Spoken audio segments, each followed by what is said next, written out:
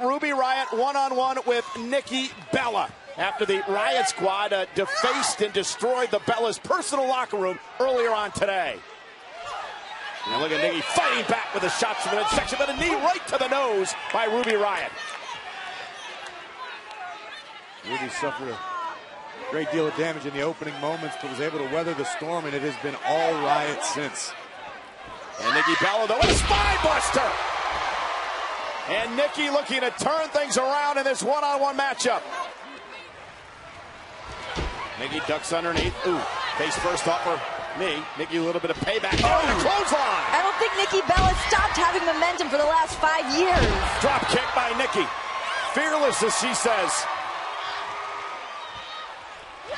Oh, and a kick right to the midsection stops Nikki in her tracks. Ruby brought the momentum to a screeching halt. Who's the leader of the Riott Squad got in mind here? But Nikki with a great counter.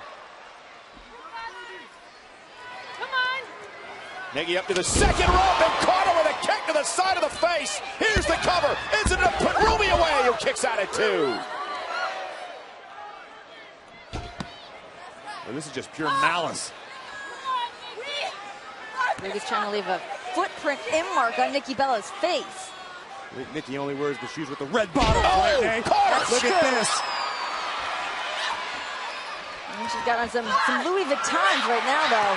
Got Ruby Riott where she wants her. Liv Morgan trying to get involved. Brie intercepts her. Ruby trying to fight out of this.